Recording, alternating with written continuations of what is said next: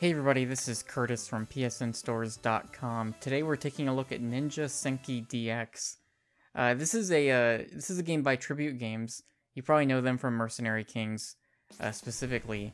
They made, I guess Ninja Senki was actually created shortly before Tribute Games was formed. Just from the little bit of reading up I did on this earlier today. And so this was made, it was like a freeware game released on PC about 5 years ago. And they've now decided to they went back, updated it a little bit, and now it's out on PS4 and Vita. I believe PS4 and Vita. It's $5, so not too expensive. We're going to jump into it. This is a pretty difficult game. I've cleared the first 2 levels, but I can already tell it's going to get pretty hard. There's 16 levels in all. We'll just start a new game, just so you can kind of see how things go. Obviously, it's a game that definitely is very much inspired by, I mean, Mega Man is probably the best example, just in the way that it plays. You're not, like, selecting different boss stages, but it's very much, you're running, you're jumping, and you're throwing shuriken, instead of shooting things. So, but, I mean, it feels pretty similar, and also, like, the level design definitely reminds me a lot of, like, old school Mega Man. But yeah, so, I mean, it's very much, for a game that's inspired by a very specific, style of game, it feels like that very much. But this one specifically, you notice, so, like, on the left-hand side, you see my HP, you see my lives, my score, and then the timer. And then on the right-hand side, Scene 1, so that's level 1. Again, it looks like there's about 16 levels in the game, from what I saw from the challenge mode. There's the Koban, or just coins. That's how many coins are in the level, how many enemies are in the stage, and then your target time. So it's kind of encouraging you to, like, kind of perfect stages. Like, you'll play through the game normally, and then you'll go back and, like, you'll try to get all the coins, you'll try to kill all the enemies, you'll try to do your speedrun challenge. So this level specifically, I mean, without too much trouble, I was able to get all the coins, kill all the enemies. But the speedrun thing might be pretty tough. And then this is going to be where our checkpoint is in case I die, which could happen.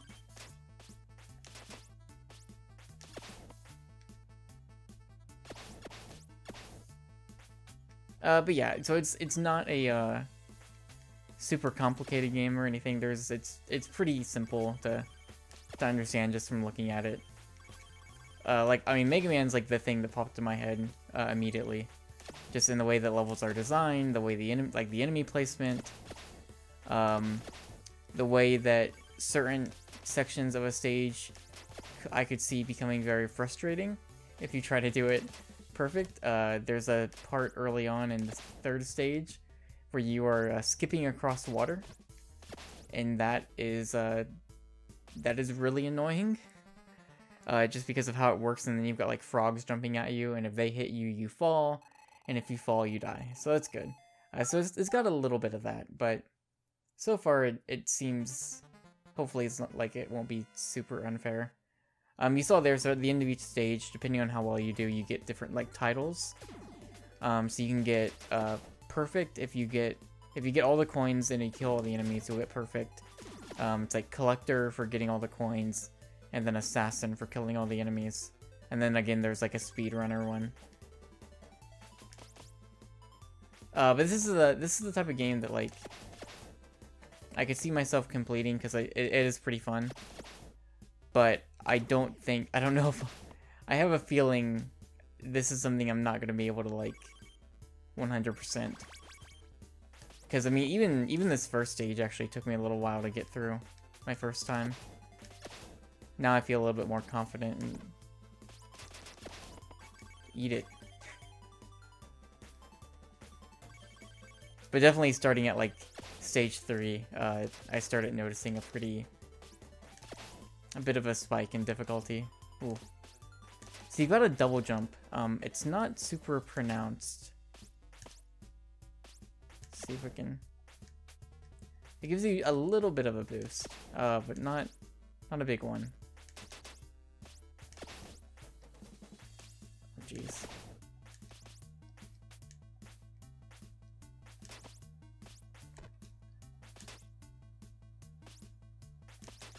So the end of this stage actually has a boss fight. We should be able to get to it. The boss in particular, like, it's not really super involved, so I don't really know. I've seen some screenshots of some of the other bosses in the game. Oh, great. I think that was right before the checkpoint, too. Oh, man. It's funny, because, like, this isn't an old, like, this is a 5-year-old game, so it's not like it's old, but it's very much designed with, like, the same sensibilities. So it is very hard, and there's not very many checkpoints. So it's very punishing, and that's okay. There's nothing wrong with that.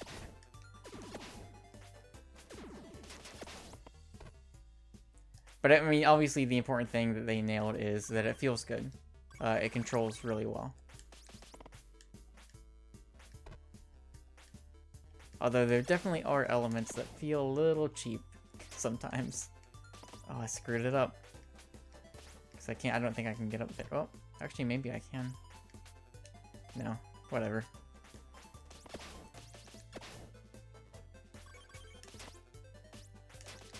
So yeah, I don't know how, like, involved the boss fights get. I imagine they'd probably be pretty hard. The first one isn't too bad. Hopefully I can at least get to the checkpoint up here. That way we have a shot at getting to the boss at least.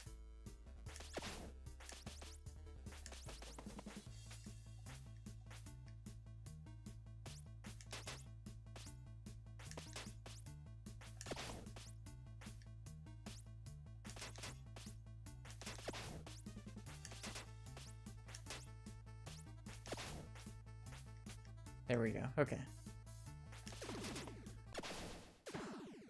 I knew it was gonna happen. I knew that.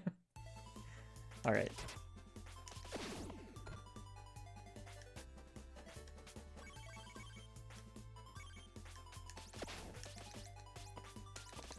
Oh no! Oh! Oh crap, man. Okay, we are going to, So, okay. So you have your regular normal mode. I'm assuming when I started a new game that probably saved over my original file. So if I hit continue, I'd probably go back to the second stage. There is hardcore mode, where you cannot save, and then if you continue, you're penalized for it. Challenges, there's a hidden mode here, which I'm not sure what that is. So at challenges, this is kind of what you can look at here. So you see stage 1, that's where it's going to show you I've already got perfect collector and assassin, but speedrunner I need to work on. Scene 2, when I beat it, I missed some coins and I also missed some enemies. Scene 3 I have not finished yet, but you can go through and you see there's at least 16 of them. So if we go to scene 3, yeah, and you can't do these until you've finished the stage. So let's really quick see if this puts me into stage 2 or not. Yeah, it does. Okay. That's fine. I can just beat that stage again. And out of curiosity, I'm curious what exactly is different in hardcore mode. If it's just that you can't save. Maybe enemies do more damage, I don't know. We'll see.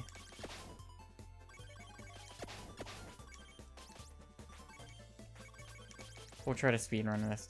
Oh no, it doesn't look like anything's different. It's just you can't save.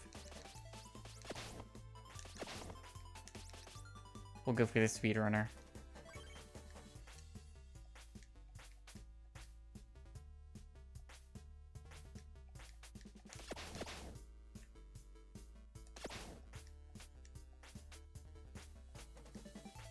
It's probably the type of game that, like, if I want to get these speedrun challenges, I probably just shouldn't stop at all. It can be kind of hard, though.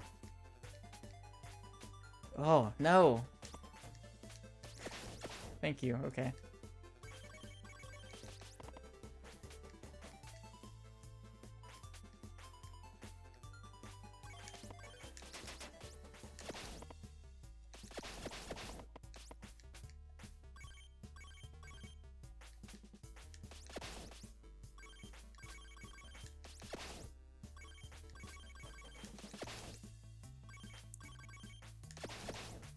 Yeah, no speedrunner.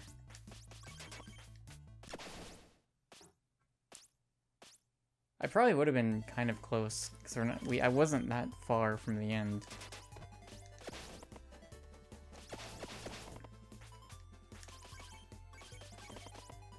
It's those, it's the guys you gotta, like, wait for them to throw their, whatever.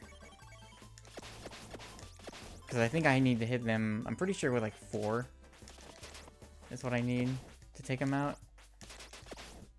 Guess I can kind of do that. Yeah, it's not that bad. I mean, I probably need to just not worry about the enemies there. And just go and see if I can jump over them or something. Just never stop moving. We'll give this stage one more shot. See if I can get through. Oh. But yeah, I like this. It is something that I imagine could possibly get frustrating depending on how hard it gets later on, which I bet it gets really hard if I were a betting man. It really depends on how many. I can't show it, but we'd have to beat this level. But in the third stage, really early on, there's a part with some water, and there's nothing below the water, so if you fall, you die.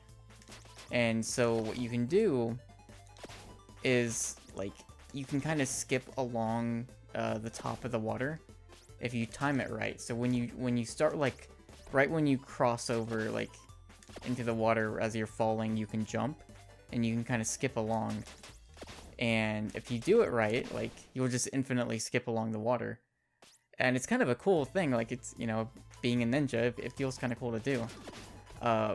But in that section, there's some frogs jumping at you. And it's the type of thing that if you get hit, you fall.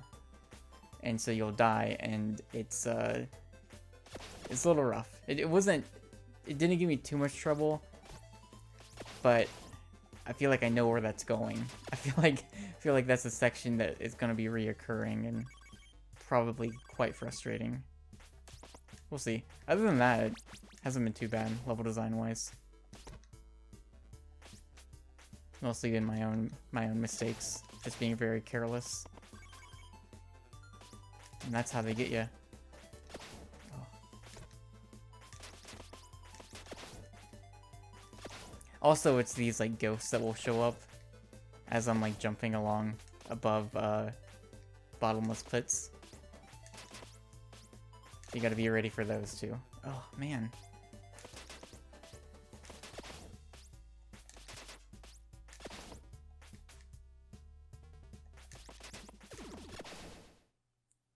Is that it? Yeah. Oh, so, okay, so you lose points. That's how they penalize you. Okay.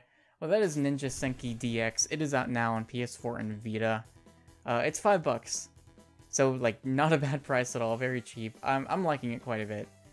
So if you're into this, like, if you like playing these games that are very inspired by kind of your old school NES era, if you like Mega Man, this probably fits really well. It definitely has a lot of, like, Mega Man sensibilities in the way the levels are designed and how it feels. So that's gonna do it for me. Thank you for watching, as always, and I'll see you later. If you like this or any of our other YouTube videos, subscribe to our channel. If you'd like to support what we do in general, be sure to hop on over to patreon.com/PSNStores. Your patronage helps keep our podcast 100% ad-free. Thanks for watching.